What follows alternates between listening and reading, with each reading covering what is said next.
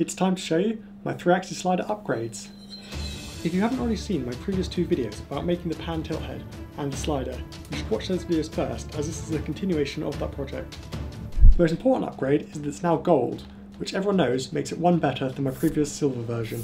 It took about 2 days to print all the parts on my Ender 3 Pro. Whoops!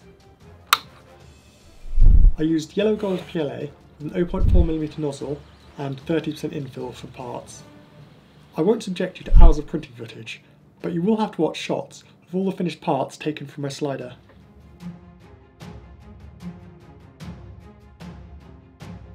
And it's done. I'll start with the mechanical upgrades. The biggest and most obvious is the slider rail has been changed to 2040 V-slot extrusion. The 2020 extrusion was just too flexible and allowed the pan and tilt head to wobble too much.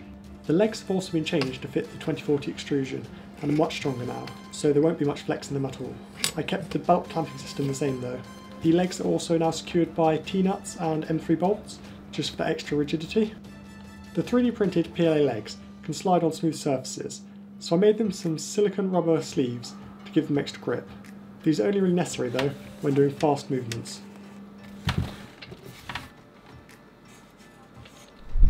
The slider timing pulley has been changed from 20 teeth to 36 teeth, which will allow it to move faster except with less torque.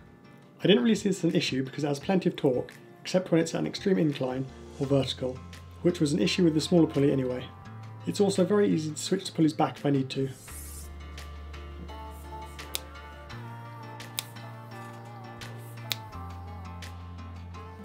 Although the herringbone gears have very low backlash, I thought they could be improved further. So I reprinted the pinion gears, slightly larger but in a flexible filament.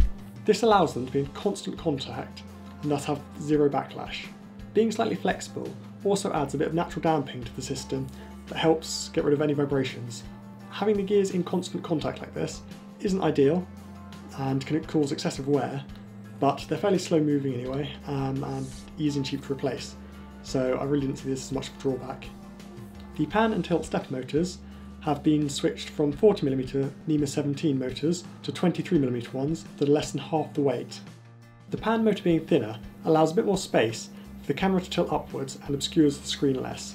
Obviously these motors are weaker than the previous ones, but they were significantly over spec, so this still works perfectly well. Being weaker can actually be a slight advantage in some senses, because they'll skip steps easier if you end up running the camera into something, and should be less likely to damage it. Another improvement I wanted to make was to the supports of the U-bracket mount. They didn't attach as rigidly as I wanted to the base, and the connection to the U-bracket could slide, which allowed for some unwanted movement. Both supports now secure to the pan mount with 3 bolts each, arranged in a triangle for stability. Where the bolts attached is thicker and more rigid, this also makes the supports a few millimetres taller, giving the camera a bit more clearance. To stop any parts sliding in or out on the U-bracket connection, I switched the bearings to flange bearings, which will be held captive by the flanges and the bolts through the supports. The tilt Hall effect mount routes the wires internally down to where the stepper motor wires attach. The tilt motor support now has a hole for routing both the stepper and Hall effect wires to the PCB. The PCB mounts to the bearing clamp rather than just sitting on top loosely. And the most significant routing change is to the slider stepper motor wires and the Hall effect sensor for the slider, that go up through the slider carriage and up through the centre of the base of the pan tilt mount. This doesn't restrict the pan angle as much, allowing it to do a full 360 rotation in either direction. Obviously it can't continuously rotate still, as the wires will eventually twist too much and break or tangle. Now onto one of the most important upgrades, the stepper motor drivers. I switched out the A4988 drivers for TMC 2208 drivers, which are just drop-in replacements. The drivers actually make a huge difference. They have 256 microsteps that are interpolated, which makes the motors rotate way more smoothly than 16 microsteps, which also makes them almost silent. This solved the resonant vibration issue, where the small vibrations from the motors at certain speeds would cause a much larger vibration in the camera and cause shaking in the footage. Another advantage of the interpolated microstepping is it allows me to drive the motors much faster. This is because the Excel step library for the Arduino Nano can only support about 4,000 step pulses per second over all 3 motors, which significantly limits the maximum speed when the stepper drivers are set to 16 microsteps. Having the microsteps interpolated allows the drivers to be set in half-step mode while still being smooth, but requiring 8 times less pulses to achieve the same speed. This means the limiting factor is no longer the software. Now the limiting factor is the inertia of the system and mechanical design. I think it can move fast enough for any of the shots I want to get, so I'm happy with it. There have been quite a few updates to the code as well as the physical design. A few of the pin assignment macros have been changed for the TMC drivers, so they're in the correct stepping modes. I've created a new branch on the GitHub repository for this version of the code with the correct pin assignments and other changes I've made. These were to remove the RGB LED indicator because it took up too much space in the program memory, which I needed to implement the acceleration profiles I added to the keyframe movements. When I started the code for this project, I decided to use the Excel stepper library, which doesn't support multiple synchronized acceleration and decelerations, so only allows one motor to move at a time with acceleration and deceleration. There's nowhere on these synchronized accelerations. If I do, that could be a future Isaac problem. It was a future Isaac problem.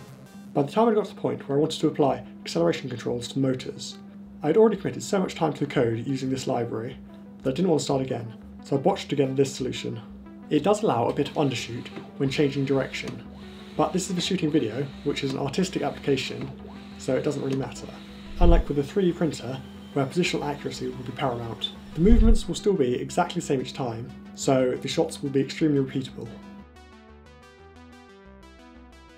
Having an axis be able to accelerate and decelerate is a massive benefit because it allows a much higher top speed, reduces any vibration and wobble when an axis is changing speed, and also gives a smoother, more natural looking shot.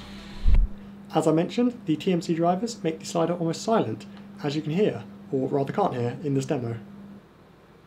Unfortunately, it does make some sound when I move it quickly. However, I don't think I'll ever need to move this fast for any of the shots I intend to get. In my last video, I mentioned I wasn't able to use the audio from my previous version of the slider due to the vibrations and noise. But now with the upgrades and an external microphone, as you can hear, the audio is perfectly fine to use.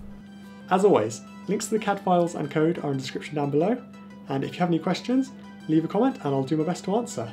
Thanks for watching, and if you liked the video and want to see more of my projects, leave a like and subscribe. See you next time.